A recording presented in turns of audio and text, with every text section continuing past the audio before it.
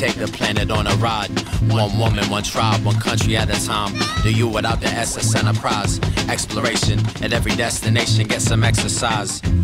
Frolic with the boys and girls. All the scents, know the sights, know the noises in the world to give a whirl.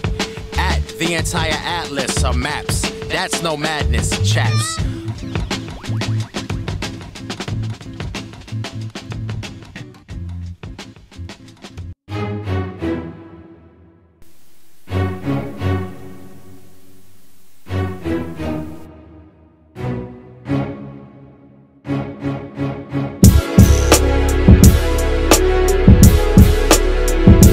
I moved over here like 12 years ago. I moved over here from my ex-girlfriend. I'm originally from Groningen. I got fired in Groningen and then I thought, yeah, okay, let me find a new job. And in like 2 weeks I found a job over here and then I moved to Amsterdam. Then I became a dad. So then I really knew I wasn't like going to leave to Amsterdam anymore. Raising children in a community that's this open. There is no filter anymore. We can just say whatever we want. Always get asked by any tourist, but yeah, a lot of the tribe members or just friends I made within the tribe, it's always like about the red light district. It's always about coffee shop. It's always about being able to just smoke everywhere you want. But for us, it's not like, it's just a thing that is there. It's nothing special. A lot of tourism is based on coffee shops and on the red light district. And I don't think that's always a good thing because Amsterdam has so much more to offer than coffee shops in red light district. You know, it's definitely a playground for voyeuristic tendencies, and you know, there's places where, I mean, I guess you can get involved if you want to. There's always a place you can right, always, no matter where you are. It's either underground or overground, but it's there. But it's definitely got such a voyeuristic, the entire city kind of has that underbelly to it with the way that everything is set up. Yeah. You know, I think from the coffee shops, from even just like literally how the women are set up in the red light district, it's very visual. You know, you're looking, it's lights that bring you in, it's like fluorescent, you know, body pieces that they're wearing that attract your attention at night. It's very interesting. Yeah, oh yeah. Like if you just watch them, they're the non-interested one. Yeah. Like you have to work for her attention. She's on the phone. And, yeah, and then they're set up in pockets. So like there's areas where like there's Russians. And then there's areas where like you never see the Dutch area though. There's not a Dutch area. Is there a black area? There is a black area. Really? So yeah, in the black area, it's anyone Latino or black or just of color is usually in that area. It's also changed in dynamic. The women look a lot of different. They look very much different. So it seemed to me more like there was darker skinned women from maybe like African areas or South American areas, and now they're lighter in skin, curlier hair, things like that. And natural hair movement done hit the red light district. Exactly.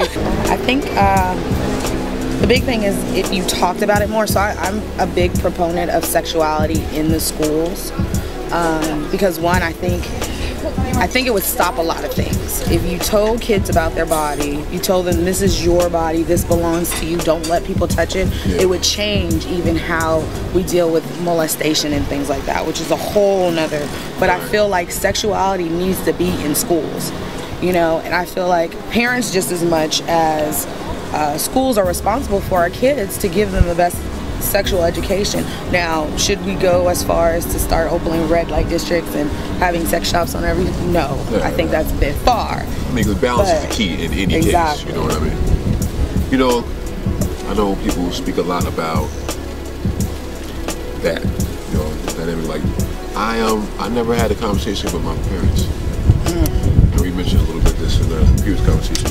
I never, like, me and my dad, like birds and bees, never happened. Like I asked my dad as an adult about like a situation with a girl, like on some advice type vibe, and it was more of a thing to have a conversation with him as opposed to really get the advice, you know, because we don't have a history of talking like that where I think he would contribute, whether it's for care, if he cared to a new house or whatever have you. That's just not, we didn't have a backstory on that. One side, you know, I know there's a thing that people have, a thing that women have about European men. And a lot of times that is just from just something that's different. But there is an identity, a masculine identity that people identify and appreciate, let's say in the United States, about European men. And I'll say that I think that's, you know, different races or whatever have you. So there's a appreciation of them being a man, but still, I guess theoretically, in a place like Amsterdam, being more open and communicating about like sexuality. But like in the States, it's like, so you would think like if the men in the States, black men in the States, went in that direction, would you lose some of that? Or are you really sacrificing something, you know? Because I was mentioning, like, I could say as a black man and just being educated and studied a few of these things, there's some societal attacks on your masculinity for different reasons and coming from different angles. And some people are aware of it consciously, some people are unaware.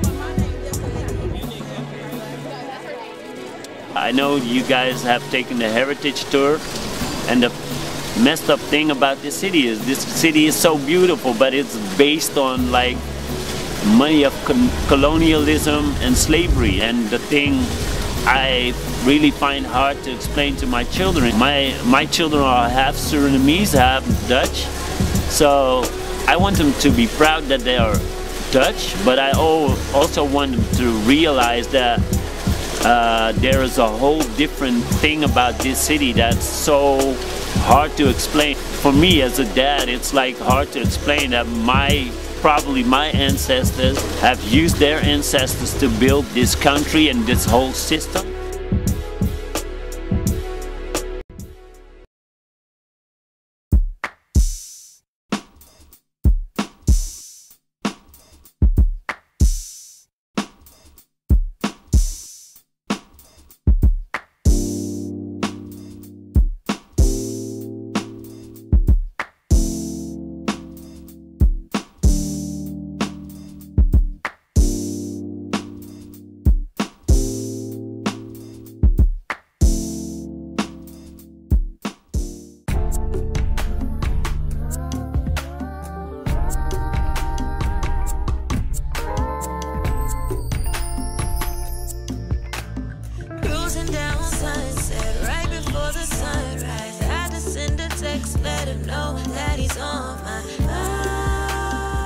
It's open. There is no filter anymore.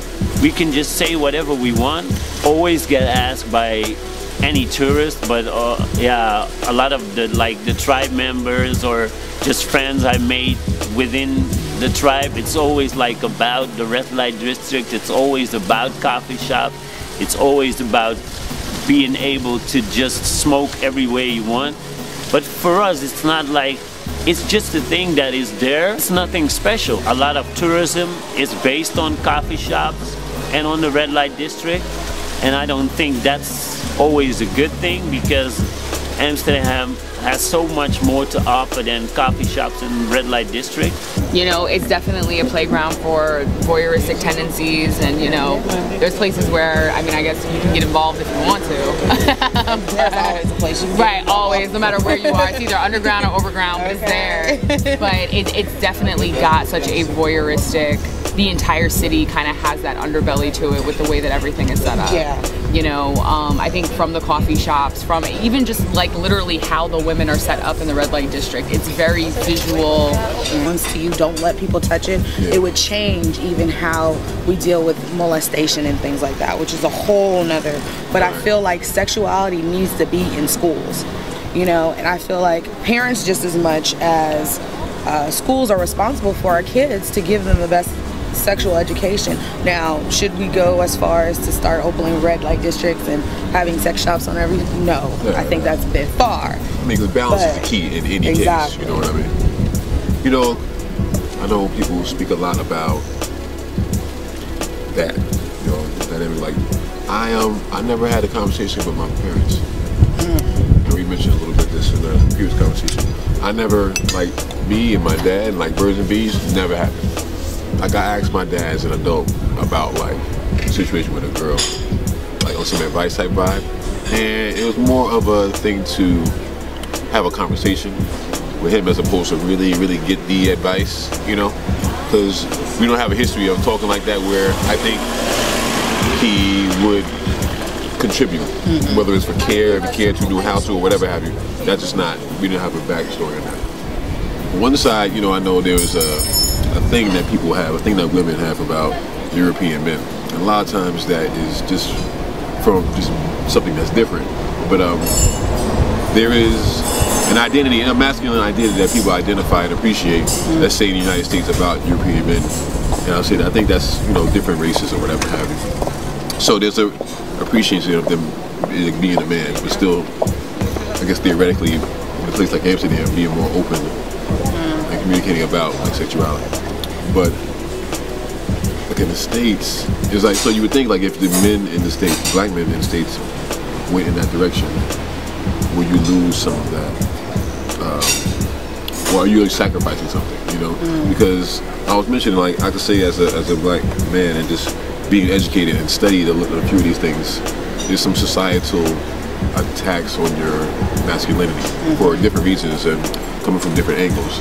And some people are aware of it consciously, some people are unaware. I know you guys have taken the heritage tour, and the messed up thing. You know, you're looking, it's lights that bring you in, it's like fluorescent, you know, body pieces that they're wearing that attract your attention at night. It's very interesting. Yeah, oh yeah. Like if you just watch them, they're the non-interested one. Yeah. Like you have to work for her attention. She's on the phone. And, yeah, and then they're set up in pockets. So like there's areas where like there's Russians. And then there's areas where like you never see the Dutch area though. There's not a Dutch area. Is there a black area? There is a black area. Really? So yeah, in the black area, it's anyone Latino or black or just of color is usually in that area. It's also changed in dynamic. The women look a lot of different. They look very much different.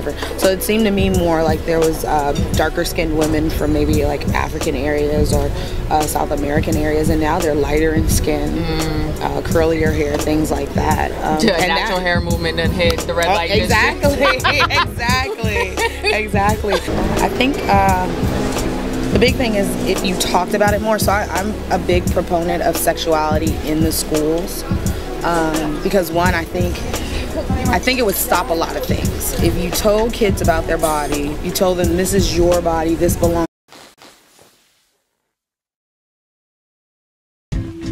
Take the planet on a ride. One woman, one tribe, one country at a time. Do you without the SS Enterprise. Exploration at every destination, get some exercise. Frolic with the boys and girls. All the scents, all the sights, all the noises in the world to give a whirl. At the entire atlas of maps. That's no madness, chaps.